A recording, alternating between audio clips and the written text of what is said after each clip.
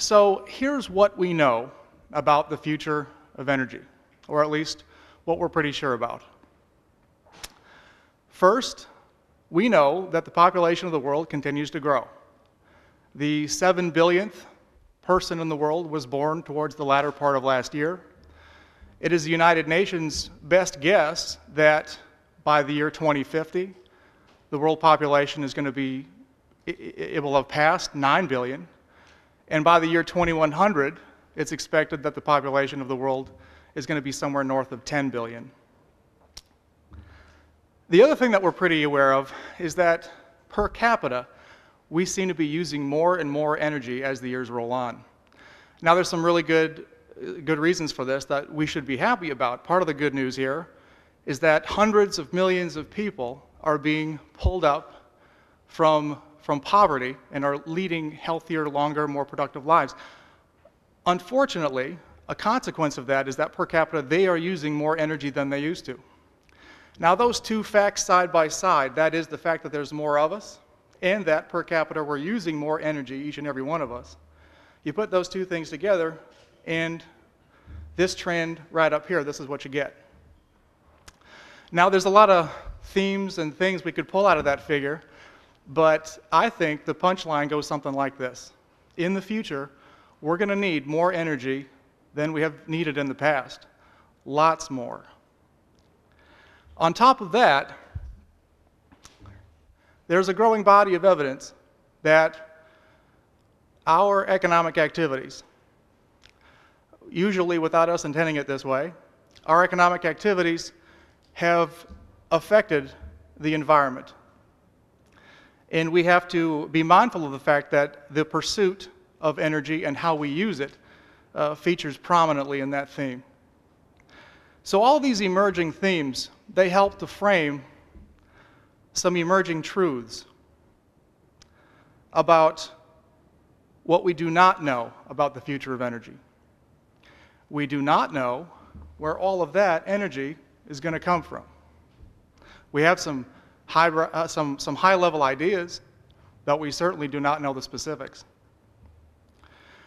We do not know precisely where it's going to come from, nor do we know specifically how we're going to get it into the hands of the people who are asking for it.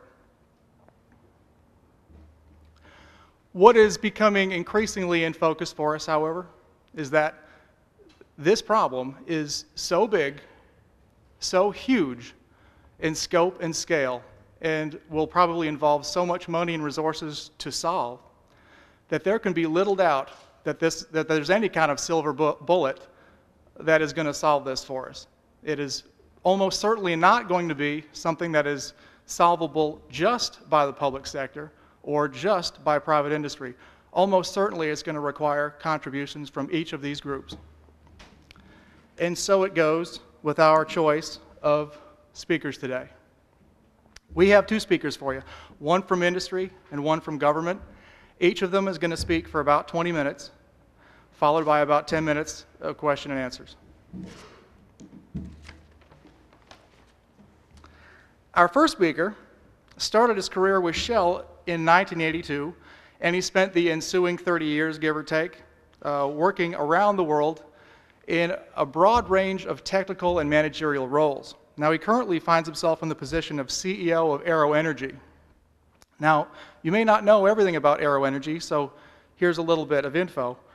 That's a 50-50 joint venture that's owned both by Royal Dutch Shell and PetroChina, and it has grown over the last few years to become one of the largest integrated energy companies in Australia.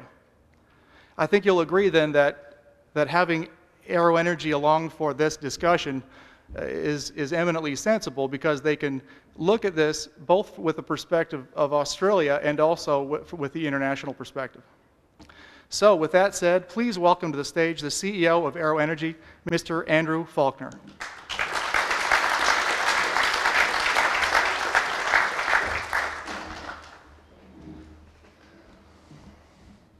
Thank you very much, and welcome. Thank you very much for having me to speak, Minister Ferguson, guests. The dilemma that Robert has articulated is a very, very real one, and it's one that companies like my own and the two parents, Shell and PetroChina, have wrestled with and recognized over some years. And so indeed, I'm keen to spend the next 20 minutes just dwelling on that particular challenge, both at a global macro level, as well as bringing it back to its relevance for Arrow Energy and for Australia and Queensland.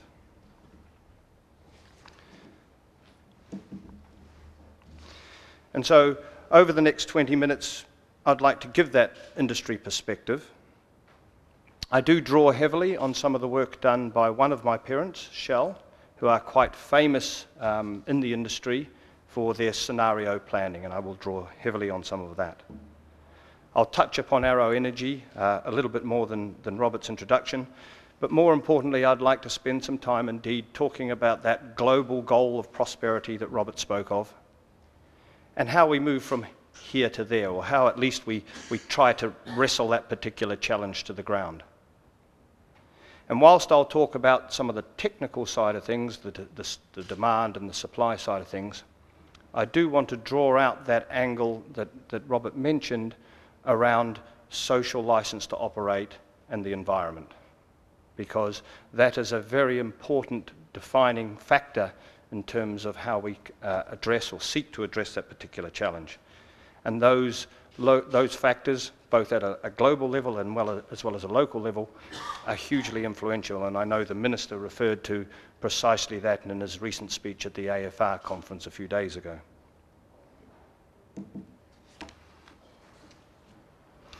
So just a little publicity, if I might, with respect to Arrow Energy. So Arrow Energy, as Robert mentioned, is a 50-50 joint venture, a private joint venture between Shell, Royal Dutch Shell and PetroChina. It's one of the largest license holders within the state of Queensland, over 65,000 square kilometres. And it has an enormous amount of stakeholders, external stakeholders, whether they are landholders or communities or overlapping tenures with coal companies or the government and regulators. And it is an area that is extremely important to us, and we recognise, and you'll hear it come through as a common theme in many of what I say. Arrow Energy is often referred to as the fourth coal seam gas to LNG project, which is probably a little unfair because it underplays Arrow's pioneering role in both coal seam gas development as a concept, as well as the domestic market, where Arrow is a 20% supplier to the Queensland gas and power market. And as you can see, we too are pursuing an LNG project in addition to our existing domestic business. We're growing fast, so we were around 400 people a year and a half ago. We're now approaching 1,000. And we are making very good progress towards achieving a final investment decision on that LNG project late next year. But enough about Arrow Energy and more about the challenge that Robert has set us and the reason really we're here today. And again, as Robert mentioned, the ultimate goal here is global prosperity. And what is a fundamentally indisputable issue is that energy in all its forms is a key driver of achieving that goal of future prospectivity. And so when you look at those, there's a whole range of challenges that we have to overcome, ensuring that it is both clean, efficient, affordable, reliable, and, that last word, sustainable. And so let's talk a little bit about demand. It is indeed the driving upwards of that demand by the emerging economies with their rising populations and their desire for prosperity and to move to prosperity levels that are the blessing of many of us, that is driving that increasing demand for energy.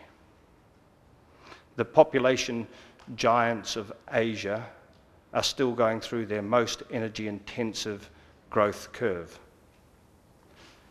And this is a growth journey that will not last just a few years, but many decades to come. Both the journeys of China, followed by the journeys of India, followed by the journeys of the likes of Indonesia and Vietnam. And so this is a many-decade-long, quite predictable, when considered from historical norms, journey through energy usage and population growth. And it's clearly good. It's good that we are bringing these people out towards prosperity and the opportunity to live longer and more prospective lives. But unquestionably, that helps drive that tightness of the energy market. Urbanisation is another driving factor here. Currently, 50% of people live in cities, and that is estimated to grow to around 75% by 2050. And the challenges, the laudable challenges put upon the industry with respect to clean fuels and the environment clearly make it a challenge for conventional hydrocarbons and conventional energy to meet the sort of demand growth that we're seeing. And in fact, really we need to be looking beyond that in order to bridge the gap.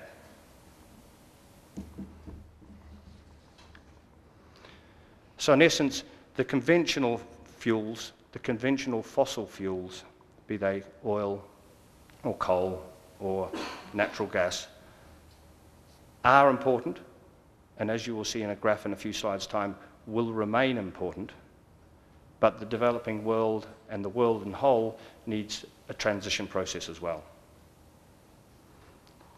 But fundamentally, at the heart of that transition process is the requirement that any future energy source, the cost of that is outweighed by the production end value. Or to put it in simple terms, there has got to be a commercial driver for it in some way, shape or form. And so at the moment, the renewable energies that we're seeing simply cannot meet both the whole demand and the cost requirements articulated up there.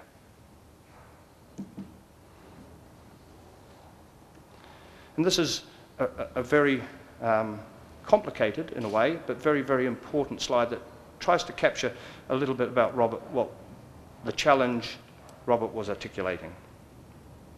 So if you start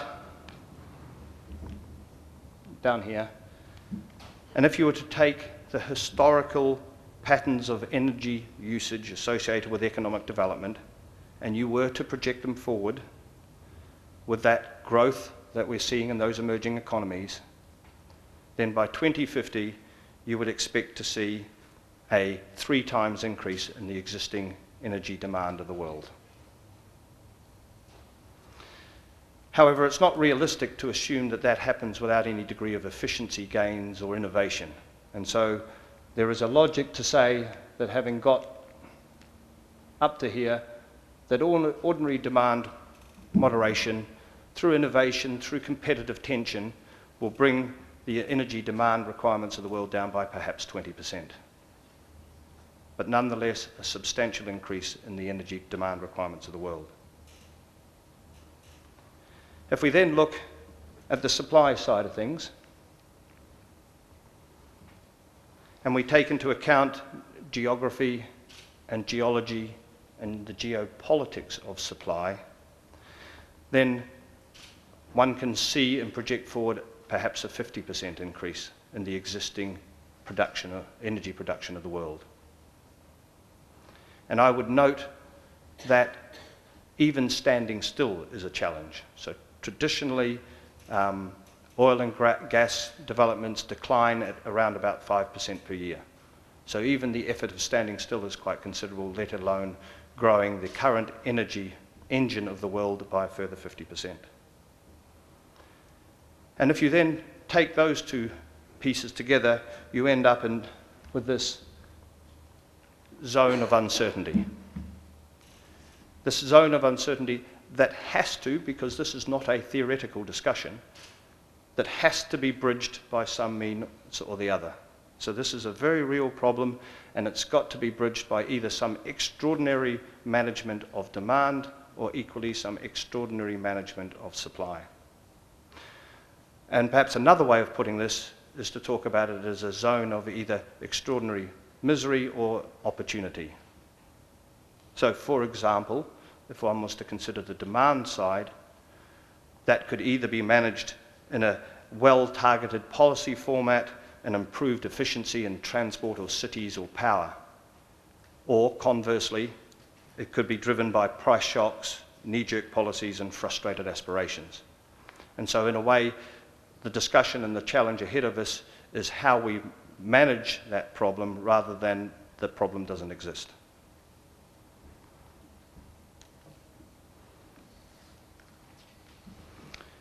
And just to try and address right up front a popular misconception that there is some brand new technology, some silver bullet just around the corner that's going to come and almost overnight help us close the gap.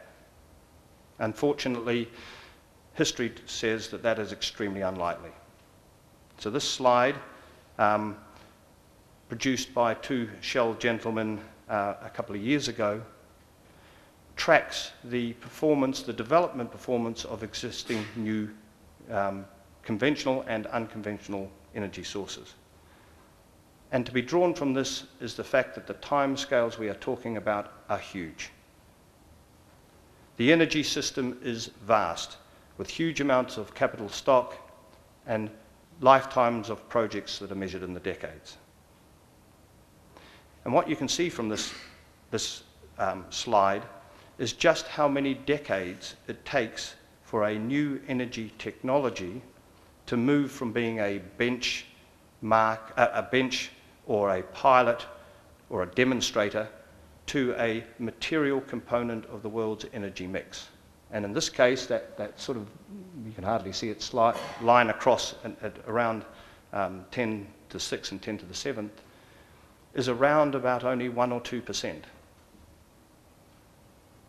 And they found that on average, for all of those conventional and unconventionals, it takes in the order of 30 years for something to move from a demonstrator level to a level where even if it's a 1 or 2% contributor to the world energy mix.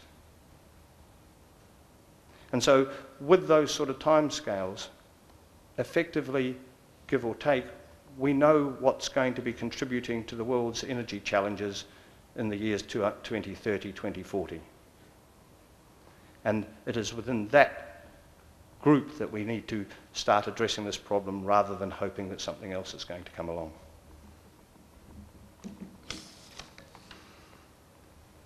So let's talk about that energy mix, which is actually an analysis of Robert's slide.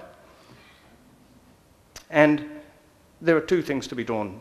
Firstly, on the left-hand side, you can see the increasing predominance, both in absolute and proportionality terms, of natural gas in the energy mix.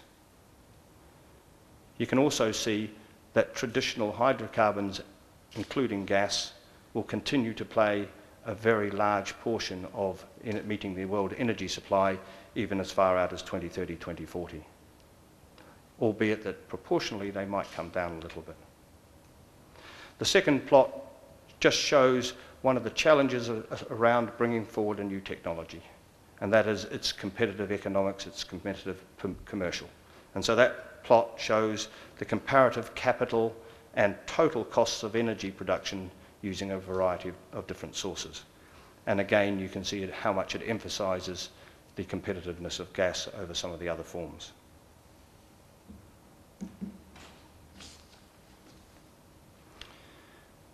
So that's the challenge we have at a global level.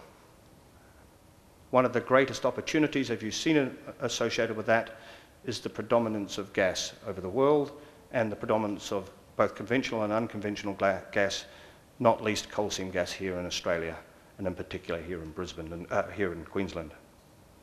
And as you can see from the simple statistics up in the top left-hand corner, the ability and the abundance of coal seam gas offers an enormous potential for both Australia and, of course, in the form of LNG, contributions to the world's global energy challenge.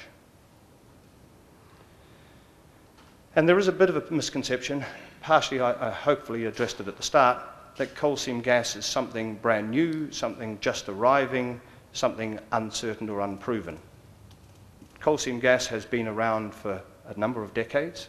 Coal seam gas supplies 90% of Queensland's gas and power needs, and around 20% of all of Australia's needs, and it does that already.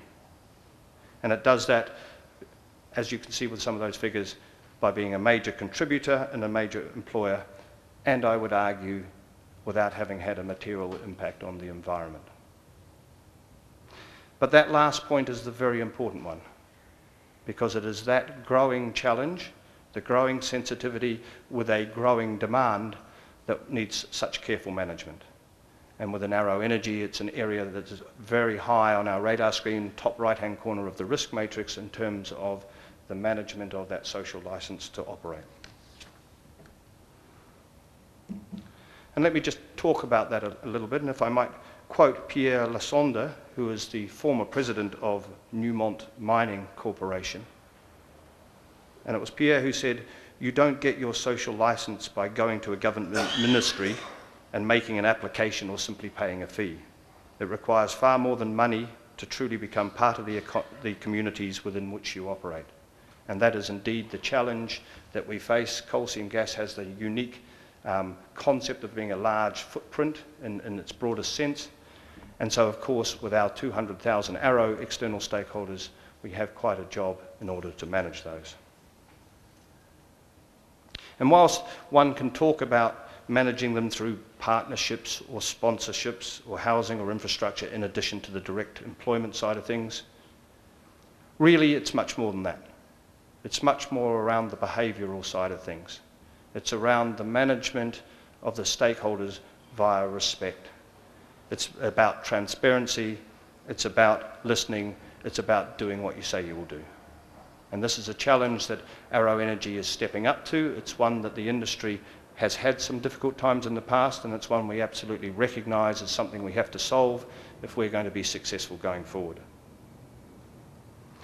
And some of those particular challenges that we need to address, the things forefront in the minds of our external stakeholders, groundwater, salt, and the need for coexistence of what is an energy source with something as important to Brisbane as, for example, the agricultural community. And whilst I'll deal on the groundwater and salt in a moment, just on that subject of coexistence and agriculture, we are working extremely hard, especially out in the Surat area, in terms of demonstrating, so words are fine, demonstrating our ability to coexist with agriculture, both by demonstration of the tiny footprint associated with the actual active components of a coal seam gas facility or a well, which is not much bigger than the sort of size of the stage that I'm standing on, via pitless drilling trials, washdown units, as well as in the near future, hopefully, some indicative pad drilling trials within the intensively farmed land. And we have our own land access rules, blindingly obvious, but drive home to our staff and our contractors of the fundamental need to respect and liaise with the community and the people on whose land we are operating. And those rules are sacrosanct, and contractors and staff who choose not to apply to those don't work for Arrow anymore.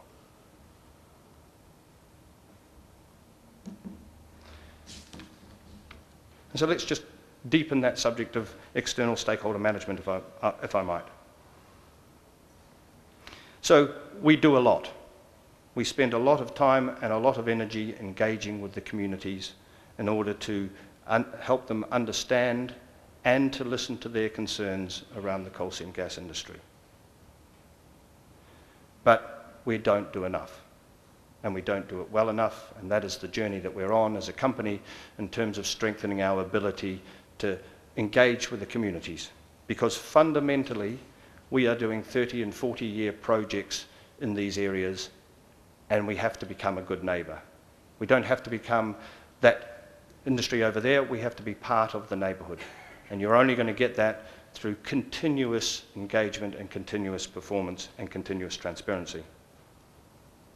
The top 5 issues, just to tackle some of those because they're often heard and they'll often be reported in the newspaper.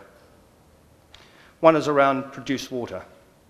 So what the coal seam gas companies do is draw water from saline aquifers, so not sweetwater aquifers, and we treat it and then we dispose of it in some way.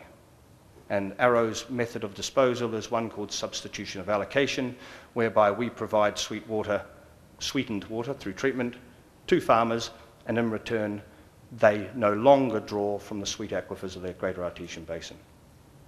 And we see that as a real benefit for the Greater Artesian Basin.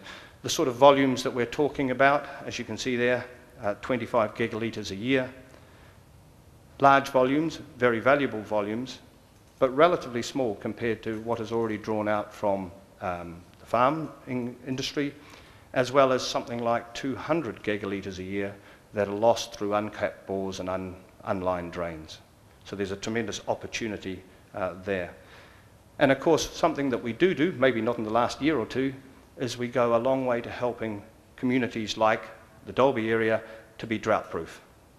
So we provide tremendous employment opportunities at a regional level, as well as the potential for drought-proofing some of these areas in the tougher times. From the salt side of things, our commitment has always been that we will remove salt. We will remove salt and we will find some commercial solution that benefits the broader community. Strategic cropping land is a very sensitive subject. It's around about 15% of Arrow's tenures. It's important to us, and it's clearly a subject that we need to get right. But we are getting that right.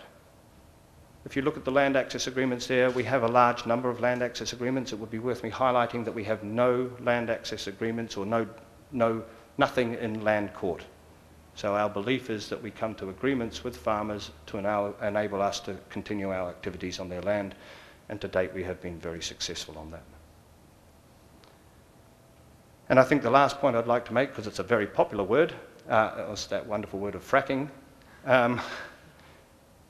So first and foremost, Arrow does almost no fracking. We are fortuitous in that, so the little fracking that we do is way up north in the Bowen Basin. We do no fracking in the Surat Basin, and we have no plans, no, let me be more explicit, we will not be fracking in the Surat Basin on our existing LNG project tenures. So really, I think coal seam gas has an enormously important role to play in that huge dilemma that Robert portrayed at the front. I think the coal seam gas industry and Arrow Energy are going to step up to that. I think the companies that are at the forefront of that challenge are responsible global energy citizens and recognise their needs. And they recognise that whilst they bring enormous benefit to Queensland via revenues, as well as employment, as well as environmental standards, we have more to do. And so some of the big challenges associated with closing the gap that we've spoken of is how we manage that external stakeholder. So in summary, we have a real challenge. The world has a challenge. Industry has a challenge. Arrow Energy has a challenge. We have to find a way of providing clean, efficient, affordable, reliable and sustainable sources of energy. And that's a transitional journey. I'm not sure what 2080 looks like, but I am pretty sure what 2030, 2040 and 2050 look like. And that transitional journey is a big journey that requires a lot of effort, both from industry and from government, which you will hear shortly. And so that transition process is something that we all need to step up to. And so I see coal seam gas as playing a fundamental part within that. But we have to address that in-between transitional challenge of demonstrating our environmental credibility, our credentials, and our transparency. And it's something that I think Arrow Energy will play a very important part in. Thank you.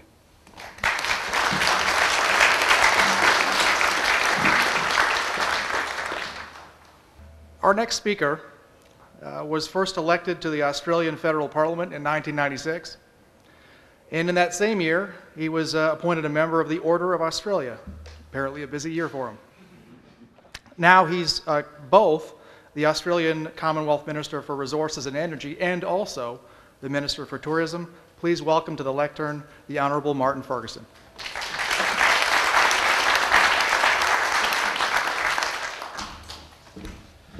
Well, thanks very much, Robert, Andrew, ladies and gentlemen. I welcome the opportunity to actually address you today on the all-important question of the future of energy. In doing so, can I indicate that 2 days ago here in Brisbane, I actually spoke about the development of Australia's energy and resource sectors during this period of change. Today, I want to focus more on the challenges facing us globally and the opportunities this presents us as a nation, obviously of the utmost importance to Queensland in the decades ahead. I express my appreciation to QUT and Bill and Melinda Gates Foundation for giving me a chance to address you this morning. The foundation was started because Bill and Melinda Gates appropriately believed that every person should have the chance to live a healthy, productive life. This is something I too very much believe in and work towards. In the context of the future of energy, this means seeking to deliver a reliable supply of energy so fundamental to health, education, improving the standard of living of the world's people. It's actually about lifting people out of poverty. In Australia, where we have access to a reliable supply of energy, it is easy for us to take these things for granted, and we have been able to do so for decade after decade. We tend to think about its cost more than its presence. But a reliable supply of energy is fundamental to economic growth. And economic growth is fundamental to improving people's lives. Energy creates wealth and jobs and the means to lift people out of poverty. Looking to the future globally, one of the best insights we have is provided by the International Energy Agency. I was fortunate to chair the IEA's ministerial meeting in October 2011, attended by energy ministers representing over 3/4 of the world's energy consumption. Central to the discussions was the challenge of meeting the world's growing demand for energy while seeking to reduce global greenhouse gas emissions. That is, delivering a secure and sustainable supply of energy globally. And I say that because there is no doubt the world's demand for energy is growing rapidly, as represented by the earlier slides. In its 2011 World Energy Outlook, the IEA predicts that if countries implement the new policies they've announced, global energy demand will increase by 40% by 2035. 90% of this projected demand comes from non-OECD countries. China is set to account for more than 30% of this forecast growth alone. As a result, China is expected to become the world's largest energy user, consuming 70% more energy than the US, which will be the second largest consumer by 2035. Even so, per capita consumption in China will remain less than half that of the US. Looking to India, it is forecast to account for another 15% of demand growth. And fueling this insatiable demand will require all energy sources. Accordingly, demand for natural gas is expected to experience the biggest increase, up by more than 40%, coal by around 25%, and oil increasing by 18% to 2035. To meet this, the world will be required to invest an average of $1.5 trillion a year, 2/3 of it in non-OECD countries. About 17 trillion will be needed in the electricity sector alone, and a further 20 trillion in the oil and gas sectors combined. Ladies and gentlemen, it is important to look at why this demand is occurring. It is in essence being driven by population growth, urbanisation and economic development. According to the UN, world population will grow from today's 7 billion to 8.6 billion by 2035. Within this, urban populations are expected to grow from 3.5 billion to more than 5 billion, driving a 20% increase in energy consumption per capita. This is because urban incomes are higher than rural incomes, and wealthier consumers buy more energy-consuming appliances and vehicles. In short, over the next 25 years, the world will have 23% more people, and the average person will consume 20% more energy than they do today. The provision of energy to people who currently don't have it will therefore play a major role in poverty reduction over the next 25 years. The World Health Organization estimates that about 3 billion people cook and heat their homes using open fires and leaky stoves burning biomass. With a lack of access to clean burning fuels, About 2 million people a year die prematurely from indoor air pollution. And amongst all these people, most of these people in sub-Saharan Africa or developing Asia. While increasing demand brings with it substantial challenges in terms of addressing climate change, we must also recognise that energy is vital to lifting people out of poverty and improving their standard of living, something any decent society like Australia would aspire to. Access to clean energy is as much about improving people's health as it is about improving the environment. What then of Australia's role in this global context? I believe Australia has two key roles to play. Firstly, as an energy exporter to assist in meeting growing global energy demand. Secondly, and I think this is exceptionally important, as a world leader in research and development of energy efficient and clean energy technologies. That is where I believe Australia's so-called green jobs will actually come from. Looking firstly to Australia's role as an energy exporter. Australia, we should never forget, is only one of 3 OECD countries that are net energy exporters, Norway and Canada being the others. And Australia's location in Asia means that we are exceptionally well placed to supply the growing markets of the rising giants. That's what the Asian Century debate in Canberra is actually about. By way of reference, Australia's energy exports have risen from 24 billion in 2007 to more than 70 billion today and growing. In addition, Australia continues to be the world's largest coal exporter, accounting for 1/4 of total world coal exports. And with 231 billion of investment committed and underway in advanced energy and mineral projects at this point in time, over 70% of which are energy related, this trend obviously looks to continue. Gas makes up a big proportion of this investment, 170 billion and growing, is the next big energy export opportunity for Australia. LNG exports are around 10 billion a year and are expected to increase. In essence, 20 million tonnes per year are currently exported from Australia at the moment. More than 140 billion capex has been committed since 2007, 45 billion of which has been in Queensland over the last 2 years, in major new LNG projects that will quadruple Australia's LNG exports. Our export capacity has been lifted by 50 million tonnes to put us on par with Qatar as one of the world's largest LNG exporters by 2015-16.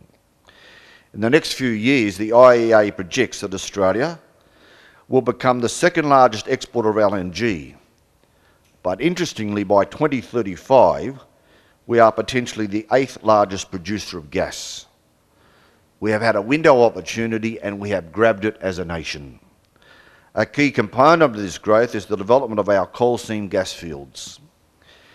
As in the United States with shale gas, CSG faces challenges in Australia in engaging with local communities and earning their trust, as has been touched on this morning. CSG has to ensure hydraulic fracturing processes and the associated issues around chemicals and water are conducted to the highest possible standards.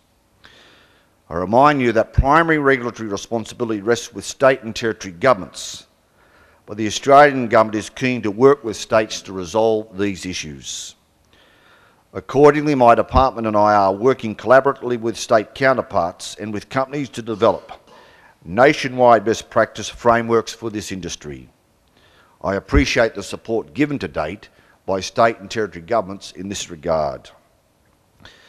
We all recognise it's important that we build community confidence going forward and maintain our all-important social licence to operate. The development of the East Coast gas fields also has implications for Australia's domestic gas markets. In terms of Australia's generation, currently coal-fired electricity generation accounts for 75% of generation today, while gas holds a 15% share. By the middle of the century, it's suggested that gas could account for 44% of generation. Historically, domestic and export markets for gas have been separated. Increasingly, though, international demand for LNG is placing pressure on domestic gas prices, causing prices to trend towards international levels. Where international prices go, however, is a moot point. I recognise that new investment in LNG processing plants in Queensland will have benefits for domestic markets such as diversification of supply, innovation, infrastructure investment and new job opportunities. I might also remind you that in terms of future revenue for the whole community of Queensland, these projects in a decade's time, in accordance with the way the PRRT tax regime operates, are going to be exceptionally important for government to be able to fund fundamental activities such as health and education, as a few examples, with a growing community. But as I have said before, domestic gas availability is an issue on which governments at all levels must maintain a watching brief. I simply encourage gas producers to engage with customers and governments to ensure that we can all collectively work through this period of transition in Australia's gas markets and avoid difficulties down the track. The draft white paper, which was released in December, starts this discussion, and very much it's very topical at this point in time. Looking now at the other area I see as a competitive strength for Australia in the global energy supply chain, the all-important question of technology and innovation. Globally, the world is looking for technologies to address the challenge of climate change. Australia is exceptionally well placed to participate in the global race to develop new technologies that are clean, reliable and cost-effective. And that is the primary objective: clean, reliable and cost-effective. Australia boasts world-class research institutions specialising in the development of innovative, renewable and clean energy technologies such as solar. This includes ANU's Sliver solar cell technology, UNSW's Pluto technology and CSIRO's Red Flow battery technology, by way of examples. Just last week, I announced a further $12 million in support through the Australian Solar Institute to research and develop innovative solar concentrating technologies. And with world-class research institutes, importantly comes world-class researchers. Australia has a very talented base when it comes to our scientists, engineers and researchers. We need to focus our efforts on our competitive advantages when it comes to developing technologies. That is education, research and licensing of our homegrown technologies. To do this, the government has put in place a comprehensive framework to support our clean energy technology development and in turn its deployment.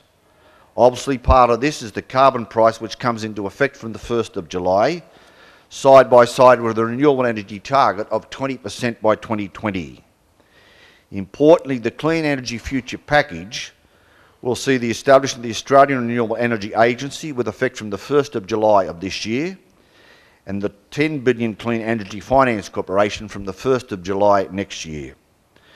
Arena for which I have responsibility will manage $3.2 billion in funding to support the research and development, demonstration, commercialisation and deployment of renewable energy. But part of this debate must also mean an appropriate focus on energy efficiency. Objective being to develop innovative technologies and methods to reduce our energy use. I'm talking about what is often referred to as the elephant in the room, energy efficiency. The IEA has identified energy efficiency, particularly in the near term, as the most cost-effective option to reduce global emissions. And in terms of targeting energy efficiency, the biggest savings can actually be made by industry. This is because over 80% of Australia's electricity consumption is from our commercial and industrial sector, with households making up the remainder. If we are serious about improving energy efficiency in Australia, the big gains must therefore be made in the industrial sector. Can I also remind you that from a company's point of view, this is actually smart in terms of actual running your bottom line. The Australian Government Energy Efficiency Opportunities Program is obviously designed to help companies to actually adjust in this context. The EEO is about building industry capability to get smarter and do more with less energy, as we've actually achieved in terms of using less water over the last decade confronted by a drought. The legislative program requires Australia's largest energy-using companies to undertake rigorous energy assessments. The program covers companies representing approximately 30% of Australia's total energy use. Business participating in the program identified opportunities to save nearly 10% of their energy use, which is equivalent to an estimated 2.5% of Australia's total energy use. To further support industry efforts and disseminate case studies on how these savings can be achieved, today I am pleased to announce the launch of the Energy Efficiency Exchange website. The website, found at exgov.au, as seen behind me, was developed by my department in conjunction with the state and territory governments through the National Strategy on Energy Efficiency. It is designed to save business time and money, providing industry with comprehensive, up-to-date quality information on energy efficiency in one central location. The website has information on a range of energy efficiency opportunities across different sectors and technologies. It draws on company experience through the EEO program and best practice information locally and overseas. Information on business support programs such as the government's Clean Energy Future Plan is also a key element of the site. I'm hopeful that this information will help Australian businesses to adopt new energy efficient technologies and to process to ensure their competitiveness in the future. In conclusion, ladies and gentlemen, can I say that globally we face the challenge of seeking to improve the living standards of the world's population, which brings with it the associated need to meet growing demand for energy with minimal impact on the environment. Australia is well placed to play a key role globally in helping to meet this challenge, both through the export of our energy resources and our innovative clean energy technologies and IP. To ensure Australia can meet these future challenges, the government has set in place a transparent market-based policy framework. This includes ensuring we can deliver Australia's huge investment pipeline to supply our exports to market efficiently and remain a reliable supplier of energy products. Through the Clean Energy Future Plan, the government is also putting in place a framework to promote Australia's capacity and to encourage innovative outcomes in terms of clean energy technology. With the development of this suite of measures, I am confident that the government and Australian industry can work in partnership, in association with research institutions such as QUT, to respond to the energy supply and demand challenges we face. I thank you for the opportunity to address this very important topical issue at this point in time.